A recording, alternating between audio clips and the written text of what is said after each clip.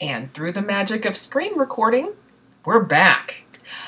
As you look at my bird, you will notice that those 5 points have now become 1 point.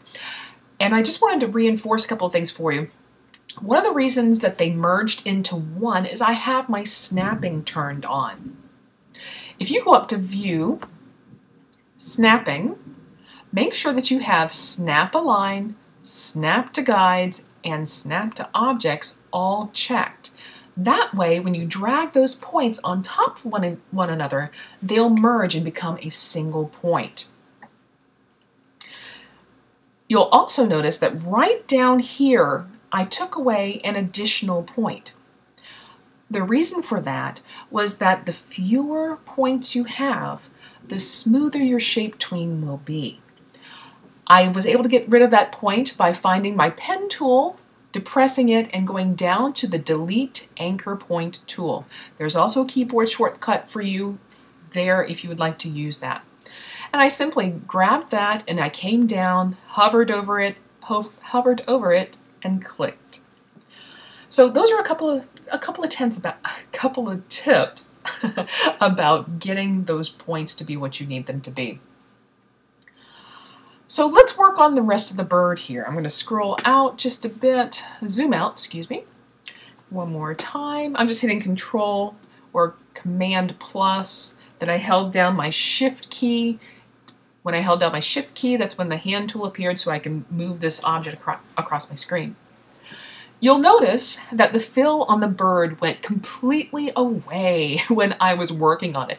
That's okay. You can always put it back. It's not a problem. So I'm going to grab my paint bucket tool and I'm going to simply click on the inside, and there my bird has the fill again. So let's see what has happened.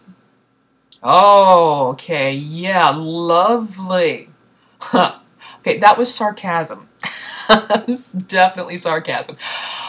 So I still have some problems, even though I got rid of those points. Now we need to move into the realm of the ultimate weapon when it comes to shape tweens.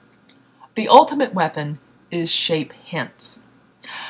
It's kind of like putting a pin in a point and telling Flash, move this point to that point, rather than what you're currently doing and trying to figure things out. So in order to do that, you need to click on the first frame, go up to Modify, Shape, Add Shape Hint. You'll notice that there's an up arrow, this symbol, and an H. Remember, I'm on a Mac.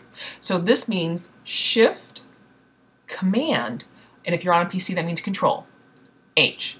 So one more time for PC, Shift, Control, H, or for a Mac, Shift, Command, H. Sorry. Okay, I'm going to hit Shift Command H, and I have a new little shape hint right here. Now, because of your screen resolutions, you may not be able to see the letter that's inserted inside this. There's a letter A here. I'm going to drag this letter A to the left corner, then I'm going to click on the first frame of the bird and add my first point. So what I'm thinking about is, where does point A go to the best? And it's not up here. If you notice that point A kind of migrated up to here. I actually want that point A to be here. So let me drag him right there, and let's go back and see what happens. Oh, wow! Is that so much smoother? Oh man, I'm loving that. Seriously loving that. So there are some tips for you for your shape tweens. Be patient. Take some time. Now I made placing that shape hint look super easy. What you didn't see behind the scenes was I spent an additional 30 minutes playing around with this to see what I could get to be the best, smoothest motion.